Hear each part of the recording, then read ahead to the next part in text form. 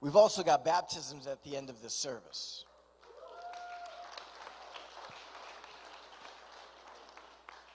And just so you know, if anybody here, you may not be on the list that you were to get baptized, but if you feel, if God moves in your life today and you want to get baptized, you just need to know that Scripture said this. There was a man who was going along and he saw that there was water.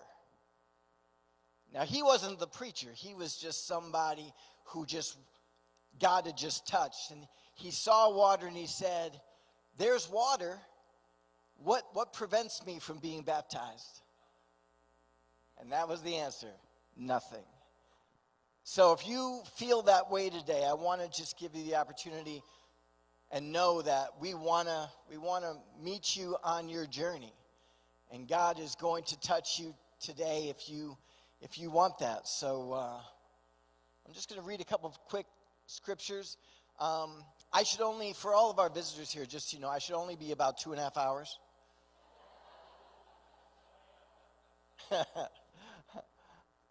I tried to keep this short. It's usually 5 hours. I'm going to read just 2 quick verses, both from the New Living Translation. I do want to say that it's very special to have the Helm family with us today. That is Colin's family.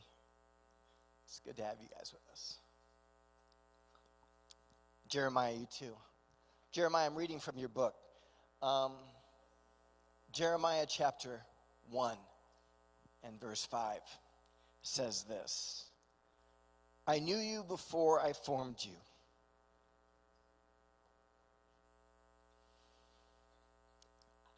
In your mother's womb. Before you were born, I set you apart and appointed you as my prophet to the nations." Isaiah chapter 49 and verse 1 says, "Listen to me, all you in distant lands, pay attention. You who are far away, the Lord has called me before my birth. From within the womb, he called me by name." I just want to talk to you for a little while today about choosing destiny. Choosing destiny. Each of us is born with an understanding that we're special. We don't know why. We may not be particularly cute or smart or super talented on an obvious level. But there's something in a child. There's something inside of a child that's born into this world that somehow knows that there's something about them that is important. And this life that we live, that this life somehow, it matters. And most of us, hear this, spend the rest of our lives trying to prove that that is true.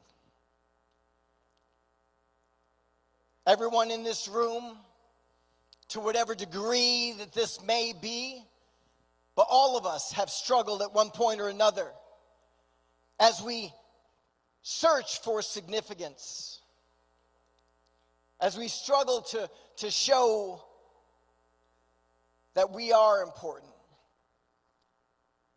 The miracle of God is that he literally makes each of us significant. He creates inside of us a purpose. He shapes before us, and before we were ever born, a destiny that we can grab hold of. A place that he has for us, a location for us to inhabit in his kingdom. The problem very often is that many people live and die and never find it. The reality of life is that so many people that we know live this life frustrated, unfulfilled, feeling like there's always something that they have to give, but never quite knowing what it is or how to. The reality is that the reason for that is because God made you and shaped you and molded you and called you by name before you were ever born.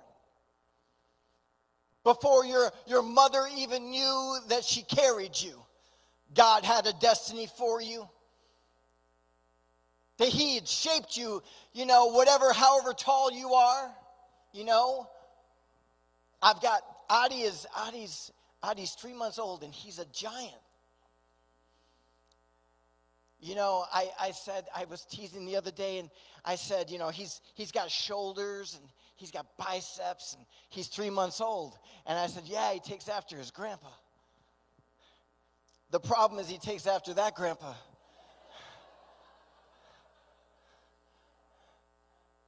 See, but God shaped him. God has shaped him. And the reason that my wife gave a word to every child is because she spends hours praying for every one of these babies that we dedicate. And she's looking into the Spirit and she's feeling after God and saying, Lord, what is it? What is it that you have in this child? What is the destiny that you shaped this child for? And it doesn't matter how old they are. We had some kids, that were bigger than babies up here. We had some 12-year-olds, and they're half grown and shaven and stuff. See, but the thing is this, guys. Their parents came here and found that this church offered that we could dedicate their children, and the parents decided that they wanted that for their kids. It doesn't matter how old somebody is when they get dedicated to the Lord. What matters is that they're dedicated. What I'll tell you right now is that in a way that never was before this day, that God is active in these kids' lives in a way that he never has been before. God is moving, and he's bringing those kids that he's already shaped. Those kids that already have a word over their lives, God is now acting to bring them to the place that word becomes their reality. Because God wants more for you than just simply to make it through this life. Can I tell you something else? God wants more for you than you just to simply check into heaven at the end of this life. This is not just simply something about going to heaven someday. Honey, our job is to bring heaven here. The job of the church is to bring God's presence and to allow for him to come and to touch people that have never known him like this and to allow for them to find the destiny that God's got for their lives too, no matter how old they are.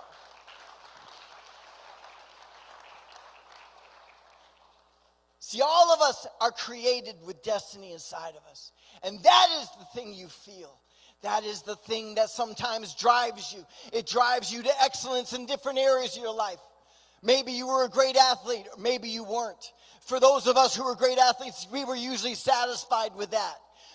We usually didn't do as well in the scholarly realm as we could have, because we were getting our limelight that way. But others found that maybe they weren't great athletes, but they were very sharp thinkers. And they started excelling in that way. And some others found that they could solve problems. And some others found that they were funny or that they were, charming or whatever it was. And they find their worth in that. See, but God wants to take all of those things that he has inside you and to allow you to express them in his kingdom, so that they shine and draw people to him, so that they can find what it is that you found. See, today's a massive day in the lives of these children that are up here, in the lives of those that are going to be baptized in a little bit. I think we dedicated, did you say 17 children today, honey? 17 children. Later on, we're going to baptize, it sounds like 8 so far. That number is going to be increasing. Both of these are landmarks in their lives for dedication. Dedication is that each child, like I said, is born with destiny. And dedication is an act by which the parents say that we are committed to see God's destiny fulfilled in this life that God has given us. Dedication is about setting a trajectory that brings a child into their destiny. Baptism is something else, but similar. See, dedication is what a parent does for their child, but baptism is what we do for us. It's our own choice. Baptism is symbolic of coming out of the grave as Jesus did. It is the envisage of a resurrection, of a new life. Each person being baptized today, God's Spirit is in your life right now. That means he's active in you right now. That means that you have the potential. Hear me, everybody. You have the potential of seeing God's created purpose fulfilled in your life. And that is what brings fulfillment. If you pursue the Lord, if you follow his plan for you, you may not know where it's going to take you. Can I promise you that I never thought it was going to bring me to the hills of Pennsylvania? I am city boy through and through. First time I saw a bobcat in my backyard, I thought it was a Nittany lion. I found out I was wrong. But see, when you sign up with Jesus, when he begins to take you down the path that he's got for you, you may go places you never expected to go. My wife and I have been privileged. We preached in several different countries around the world. I've been places I never knew existed. I've eaten food I didn't know people would eat. You don't know where the adventure will take you. But I can tell you this. The one thing I can guarantee you is if you sign in with the Lord, if you put your hand in his, you allow him to bring you into your created purpose, you will never leave this life unfulfilled. You never stand at the end and wish for the things you've done. You'll never look at your wife or your children and wish things were different. Because you'll be able to stand with your head held high, not in pride or arrogance, but in knowing that I have put my trust in him. And I have known him who I have trusted. And he is well able to finish that which he has started in me.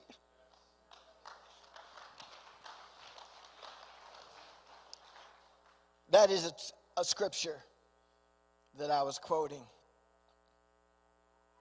You see, Jesus, you need to hear this. For anybody who doesn't really understand Christianity, I want to just give you a little nutshell of it right now. Jesus came so that we could become what we were created to be.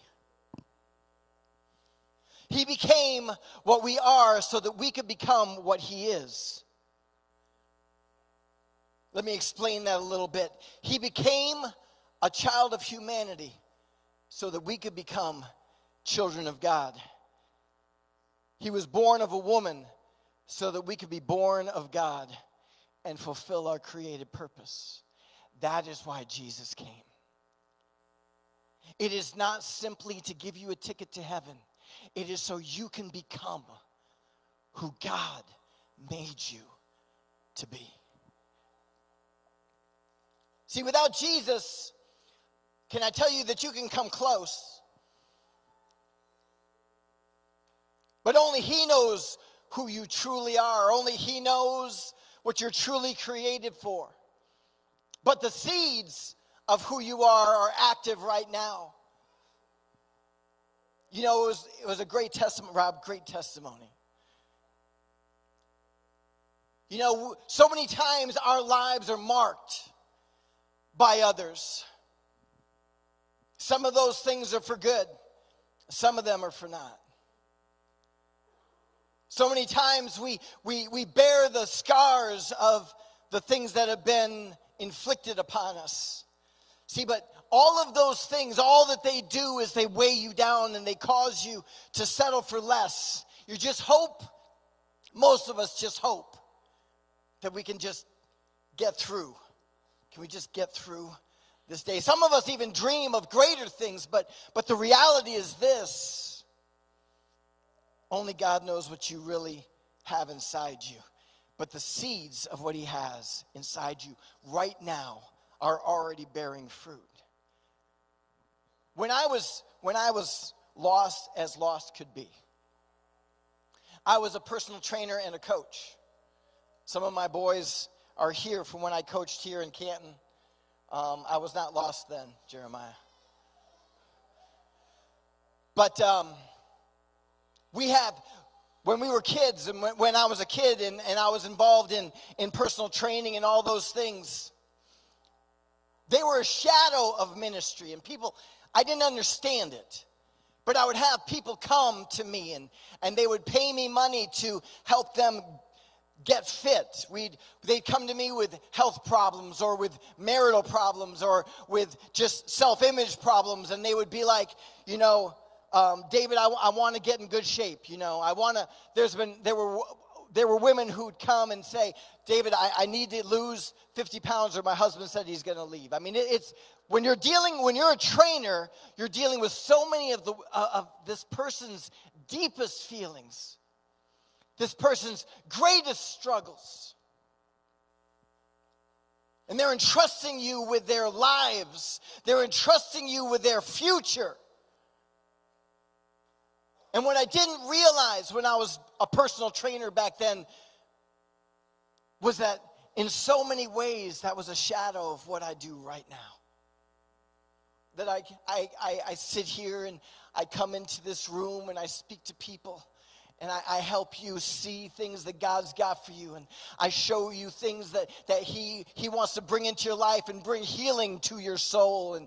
And we sit and counsel sometimes and we cry tears and we pray and allow for God to step in and bring healing into the hearts of these people that come. And so many of you are in this room.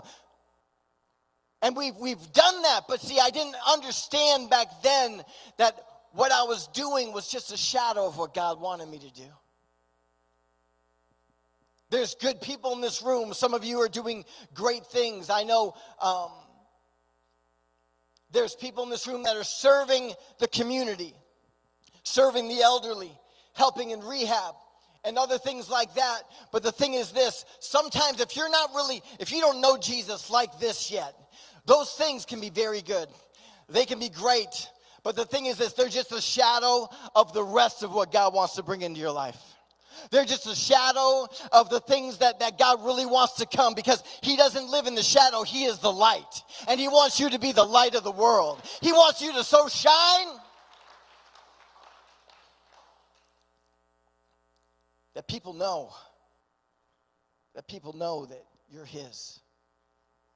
And just so you know, you don't all... Just because it's a shadow doesn't mean you all have to do this every Sunday. You don't all need a microphone. My son-in-law, Colin has a passion for fitness. He's a CrossFit coach. And he really feels like that's part of his calling. And I think that that's true.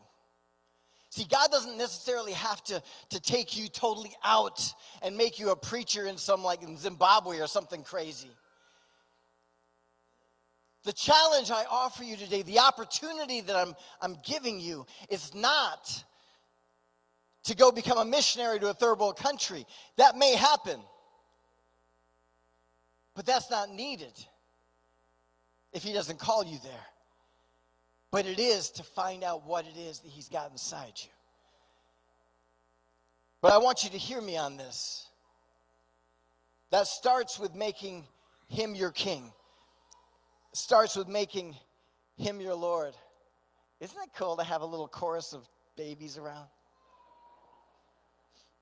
Just so you know, I am not distracted. Don't be distracted. That is music.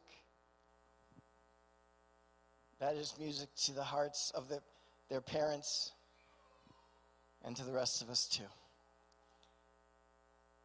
See, if you're 8 or 80, God has a plan for you.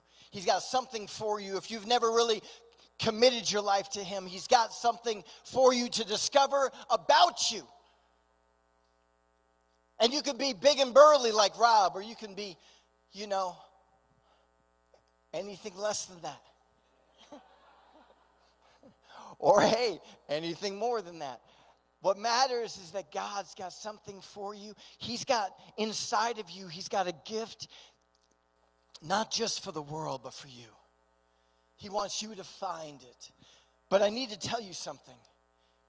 Finding this destiny is a matter of choice. You have to choose it. You have to choose to allow Jesus into your life like this. You have to choose to allow for him to lead your life like this.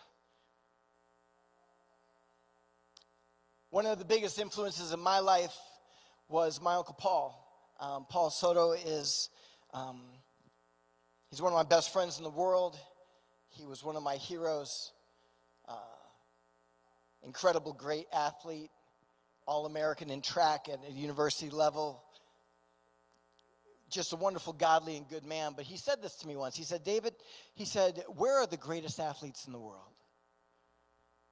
And I thought about it, and I was like, at the Olympics? He said, no. I said, the NFL? He said, no. He said, David, the greatest athletes in the world are usually sitting on their porch,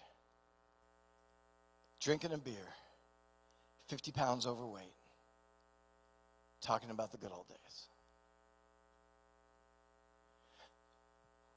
You see, because so many of the greatest athletes in the world, they never chose to become more than they were. They thought that it was enough to just simply settle for this. But God had so much more that he'd given them. Today, I want to share a story about a man named Marcus Dupree. Marcus Dupree was my football hero when I was in 8th grade.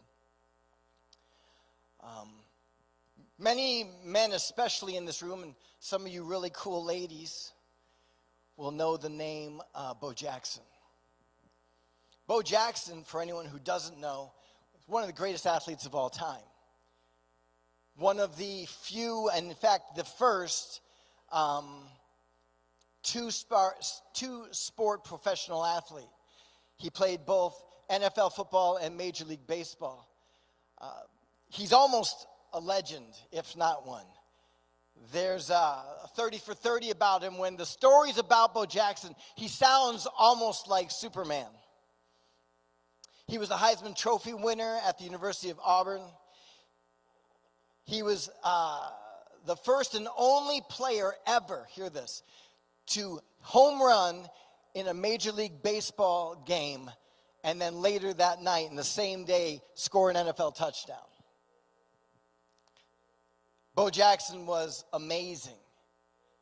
Bo Jackson is literally a living legend, but most people do not know the name Marcus Dupree. Does anyone here know who Marcus Dupree is? My wife does. All right. Mr. Helm knows. Marcus Dupree was in most of us won't know this. He was in the same class as Bo Jackson. They were recruited the same year out of high school.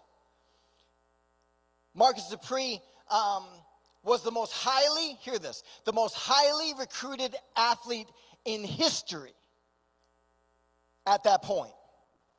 There's actually a book written called The Courting of Marcus Dupree that was all about how he was recruited to the University of Oklahoma, where Bo Jackson was recruited to Auburn as a defensive end. Is this all you ladies? It gets better in just a second. All you men I notice all the men are like leaning forward. They're like, yes, preach, pastor.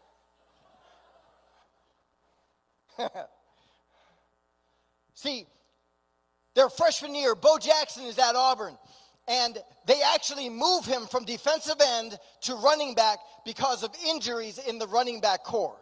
He would have never been a running back had the guys in front of him not gotten injured. On the other side, Marcus Dupree goes to the University of Oklahoma, where Barry Switzer, a Hall of Fame college coach, changed his offense from a wishbone to the eye set so that he could feed the ball to Marcus Dupree more often. Bo Jackson ends up running for 829 yards that year, 9 touchdowns as a true freshman. Marcus Dupree, the same year, ran for 1,144 yards, 12 touchdowns, averaged almost 8 yards per carry. And that is not even including the 239 yards he gained at the Fiesta Bowl in 2 quarters of football.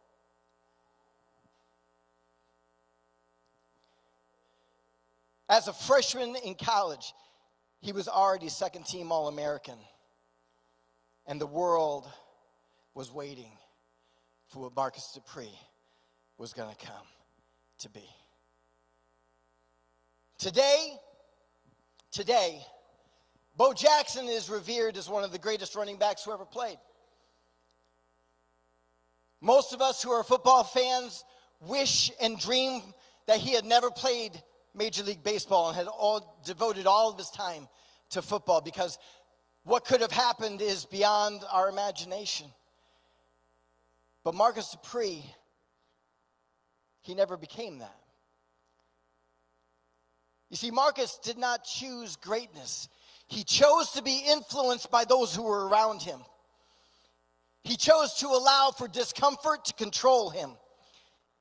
He chose to listen to those who were not concerned for his best interests, but were concerned for theirs. Because when Marcus was recruited, listen to this, he reported recently that he was offered $250,000 a year to play college football by alums. That was in 1982.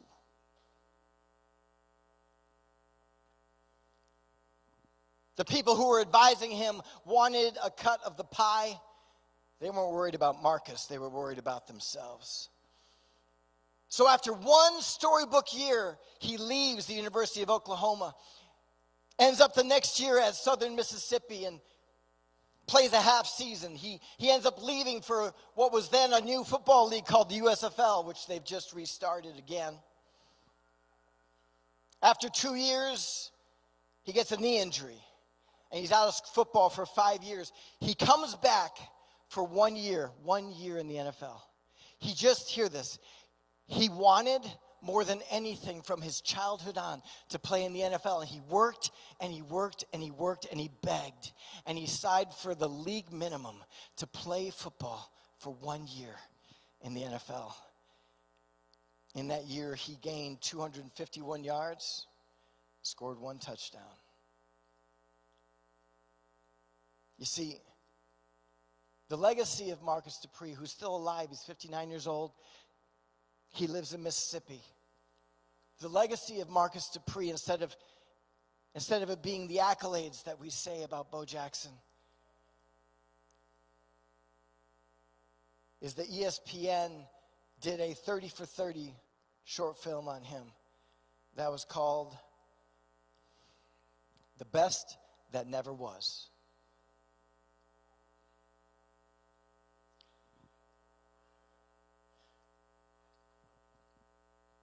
I'm getting ready to close if the band wants to come, but I want you to hear me. Can I tell you something? Greatness is a choice. And destiny, hear this, destiny is a destination that you have to choose to arrive at. God today has a story that he wants to write, that you're the main character, that you are the one who fulfills the reason, the purpose, the plan that God created you to live. No matter where you are, you may be close. You may be moving in the shadow of your calling. You may be doing things that resonate with the depth of your soul, but I want you to hear me. When I was successful, when I was a personal trainer and training millionaires and professional athletes, when I'm making at times $50 an hour back in the early 90s, which was a lot of money back then, when I was moving forward and respected in all the Milwaukee area as one of the up-and-coming coaches and trainers of athletes in the area, nobody knew the deep sadness that was in my soul. Nobody knew that there were times that I would just, when I was alone in quiet moments, that I would sometimes, not often, but that I would sometimes just close the door of my bedroom and lay on my bed and sob for hours. I remember one time I was over at my girlfriend's house, and she said, "What's wrong with you?" And I said, "I don't know." See, but inside of me, though I was being successful on the outside, and though I was in the shadow of my calling, I was not fulfilling what I was made for. And the weights and the pains of this life, they dragged me into places where the only word to describe it is depression. And there's times that the ache of your heart will be so real, but I want to tell you this. I want you to hear me on this. There is more to life than what you're living if you do not know Jesus yet. And even if you know him, maybe you were going to church as a child, or maybe you just simply went to Sunday school, or whatever your story is. Maybe you committed to him when you were 10 like I did, but then walked long and hard away from him for a long time. Whatever your situation, maybe you've never heard his name. Maybe you don't know the story at all. What I want to tell you is this: you are still shaped with purpose. Inside of you is a destiny that God has that will never die. It will never go away. And for the rest of your life, you will carry the seeds of that destiny, whether you fulfill it or not. But I want to tell you that God wants something more for you than you could ever imagine. Jeremiah 29:11 says this: "For I know the plans I have for you, says the Lord.